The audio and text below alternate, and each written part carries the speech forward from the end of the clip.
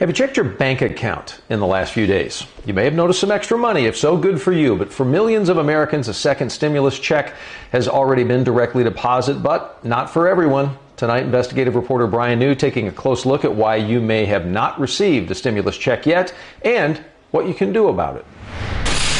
The checks may be smaller this time, $600 per person, but the IRS promises this second round of payments will go out faster. They are focused on speed above all else. But Texas A&M University Law School tax expert Bob Probasco says if your check hasn't arrived, don't worry, just yet.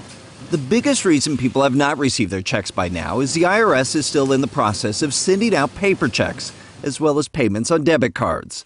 The other main reason you may not have seen a check is because of your income. Lawmakers lowered the income threshold this time with a cutoff for even a reduced payment at $87,000 for a single person and $174,000 for a married couple. I think some things will go a lot smoother because of the lessons that they learned from the problems they had the first go round. But Probasco says the speed in which the IRS is sending out these checks is causing other issues. If you recently changed bank accounts or moved, the IRS says there is no way or time to update your information. You will simply have to wait until you file your taxes to claim the credit. You may also run into an issue if your 2019 tax return is a part of a backlog of paper returns that the IRS still has not processed. As of Thanksgiving, there were still about 7 million tax returns for 2019 that have not been processed by the IRS. Without a processed tax return, the IRS will not be sending out a check.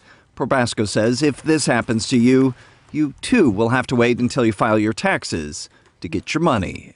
If you haven't received your stimulus check, the IRS says don't call them, but it has relaunched its online Get My Payment tool where you can check the status of your check. We have a link to that and more information on our website at cbsdfw.com. In Frisco, Brian New, CBS 11 News.